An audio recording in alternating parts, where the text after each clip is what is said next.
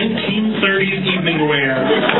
Since it's only worn once a year, this couture outfit will bring joy for generations.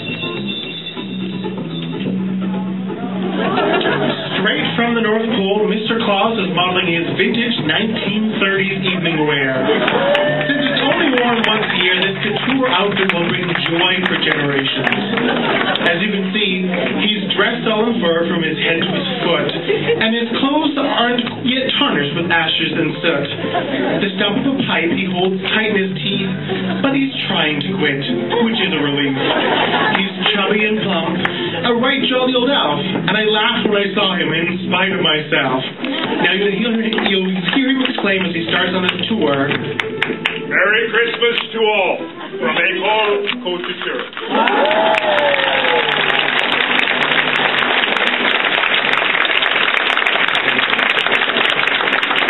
Ladies and gentlemen, you've seen the work of first to third year students at École Couture. Yet there is one more year to go to complete the entire program, and those projects and designs will be featured in next year's show.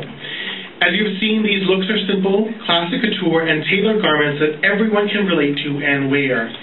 The graduates of EHC's 4-year program in one more year will have the skill then to design and create truly amazing and unique masterpieces, which will stand the test of time, use the best materials, and best of all, be the manifestation of their own imaginations and their clients' dreams.